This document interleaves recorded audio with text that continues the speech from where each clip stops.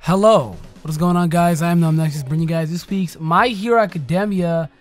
This episode was really good, I'm not gonna lie. It showed just how strong Deku really is, how he can get through most of what he can get through, and the thing that manga readers have kind of been waiting for, so for anime viewers only, this is new to you guys, kind of in a way, is the whole one-for-all concept, which we're going to be talking about quite thoroughly in this review. If you guys are enjoying before we actually listen to the review here, be sure to give the video a thumbs up, subscribe for more content. I'd love to hear feedback in the comment section down below. But we get to see a huge insight here on Deku versus Shinso here. And like I said, Shinso's kind of running up this entire real arc here. He's been on the sidelines, been real quiet, and if you can see through his flashback, he has this quirk, which is basically brainwashing, that allows him to take control of anybody through their mind, which can then control the entire body, just if they respond to a question that he asks, which is kind of broken, right? That's kind of OP, dude. You literally are like, hey, what's up?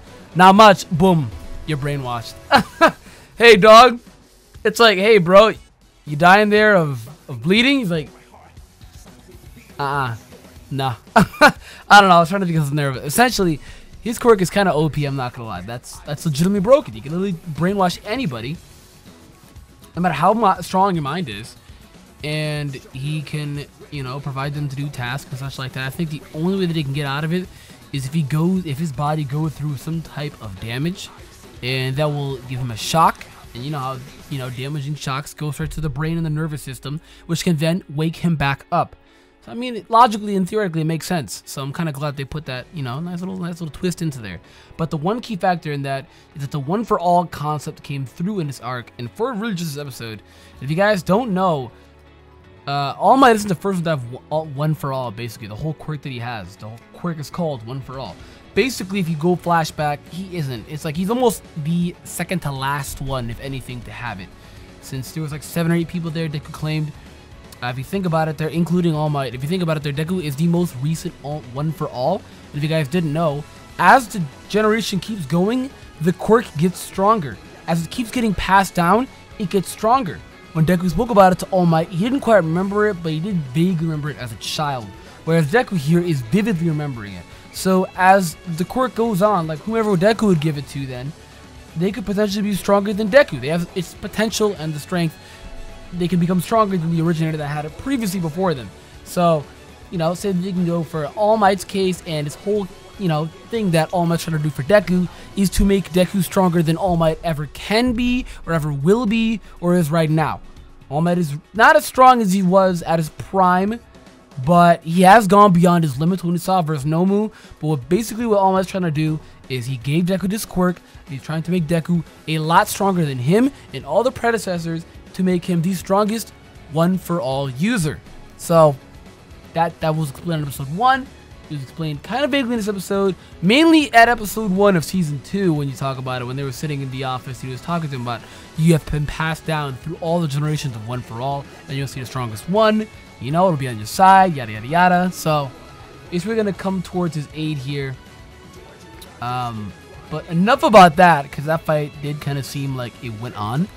I'm sure everybody watching, if you only really watch anime, I can't speak today. If you only really watch anime, I'm sure you thought there was going to be a long, drawn-out fight, when no, that wasn't really the case at all. It just ended up happening, I guess. It was just a fight. Deku clearly had this. When it comes to combat, he has it. When it comes to, I guess, strategic, Deku still has it. This guy literally just has one quirk that just laughs at everything. So that was nice. I felt bad for Shinso because he didn't have any negative intentions.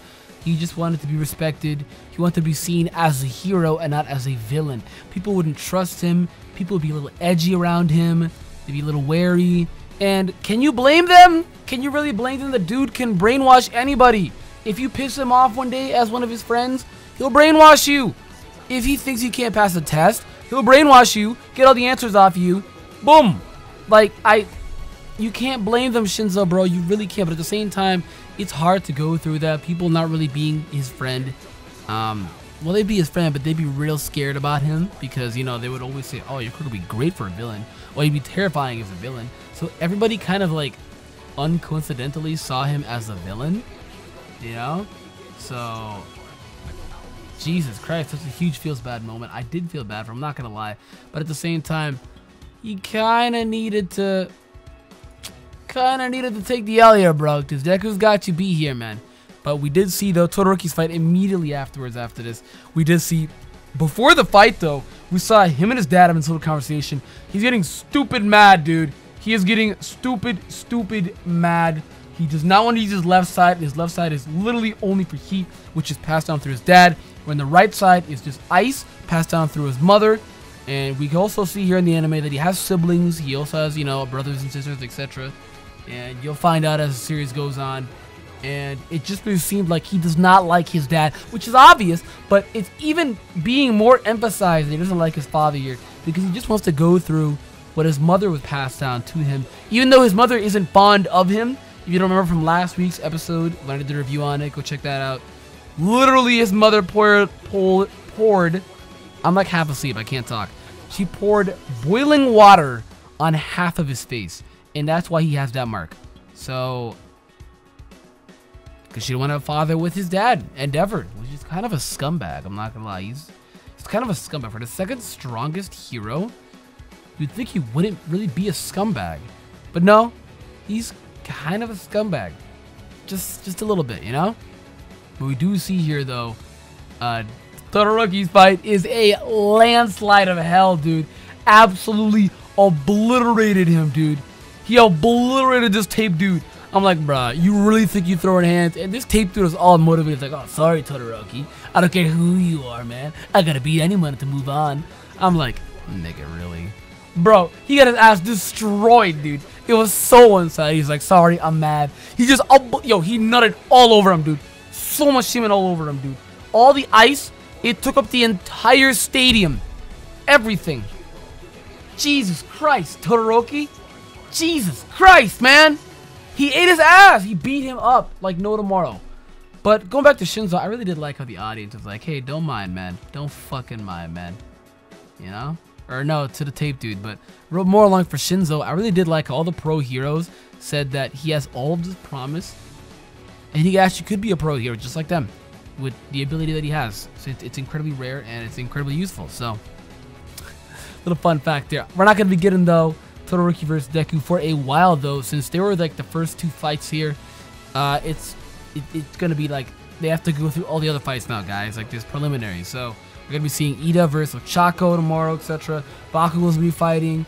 Gonna be seeing a lot of fights at the tournament here. I'm pretty excited, and I'm really excited because if you guys don't know, the arc after this, which I think they'll be showing, the training field arc with Stain.